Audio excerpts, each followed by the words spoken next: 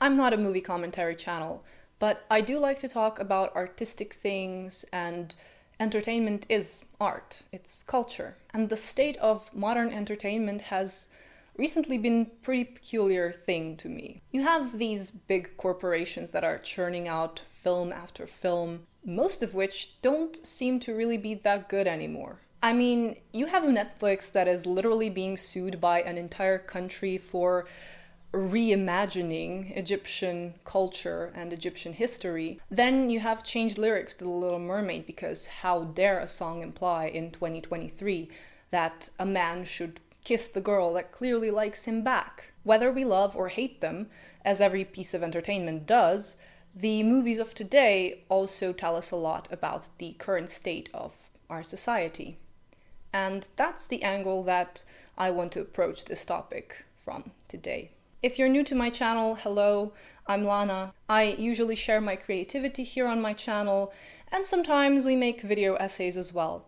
So if you like a variety of topics like I do, hit that subscribe button. Right, so what can modern entertainment tell us about our society? Every piece of art, visual art, music, movies, they're all a reflection of the values that we as a society hold.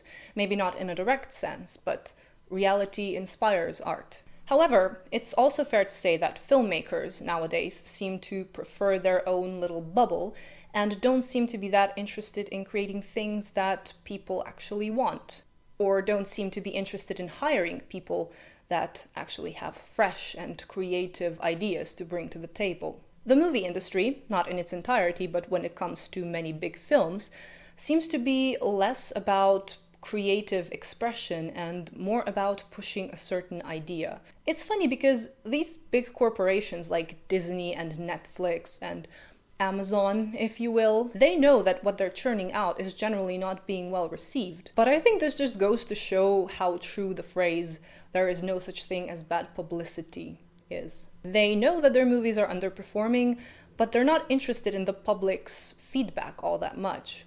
They just want to have their diversity no matter the cost.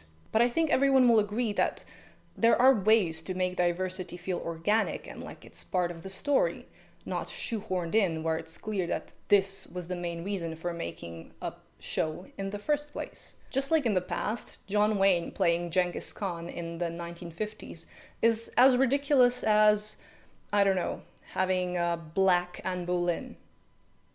Oh, wait.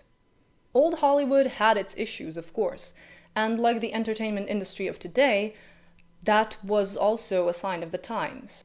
But it's strange how now that we know better, instead of telling stories and legends and history of people who they claim that they want to elevate, these corporations prefer to opt for a type of revisionism, literally revising old films that are no longer considered politically correct. God forbid an evil witch tries to convince Ariel that men like women who hold their tongue. This is 2023. Women must be empowered and they must rap aggressively like a seagull that's having a heart attack. Remember the swamp? Remember my song in the swamp when I was like, wah, chicka, wah, wah.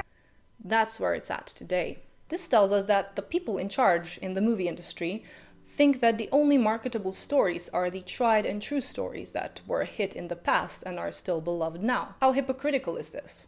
Instead of actually researching and highlighting the culture of the people that they say they wish to give a spotlight to, they take the old stories and sprinkle in that diversity. Gender swap, race swap, whatever have you. I remember my grandmother saying to me, "I don't care what they tell you in school, Cleopatra was black." Here, take this tried and true role because we don't trust that the audience will like you in an original one, is what seems to be said between the lines. There is, of course, no way to be truly original.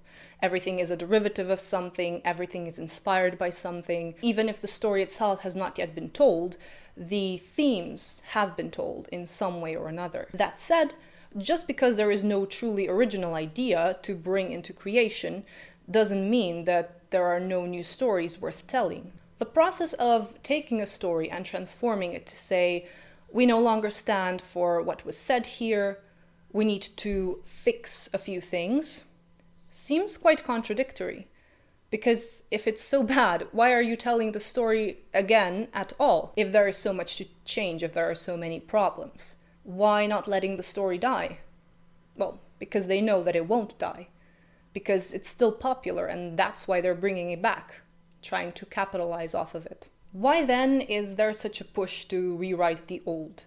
Why not make new and inclusive fictional shows? Whether you think racial diversity is implemented well or not, Bridgerton, for example, is so fictionalized, from the made-up characters to the costumes to the storyline, that having a diverse cast just doesn't seem that out of character. It seems to kind of fall in line with the rest of the show. It does seem convincing as another element of this fictional universe. And it's very clear that it's fiction. It never tries to be anything else.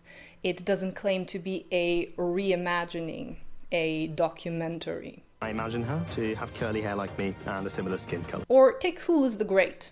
Set in the time of Catherine the Great, it's fiction very loosely relying on history. The cast is diverse, the language is modern, the clothes are anachronistic, a mix of modern fabrics, modern designs, but 18th century styles. And no one cares because the show is entertaining. We just accept this fictional world for what it is. It doesn't try so hard to tell us that I am a token of diversity, look at me. No, I'm just a show.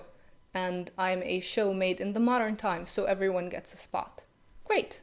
I think ultimately what the current state of modern entertainment tells us is that while there are good, original, diverse shows out there, there are still far too many movies that aim to rewrite history, even when it comes to fiction, and they're rewriting fictional movies from the past to cater to modern sensibilities. And this reveals the duplicitous nature of some of these production houses. In cases where an established character gets replaced by one with a different skin tone or a different gender, the sole reason for this is virtue signaling.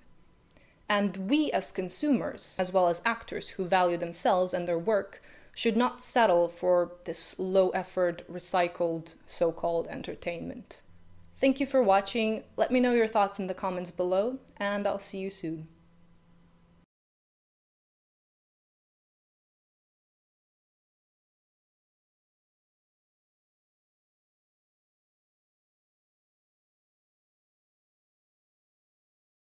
Wham, take a wham.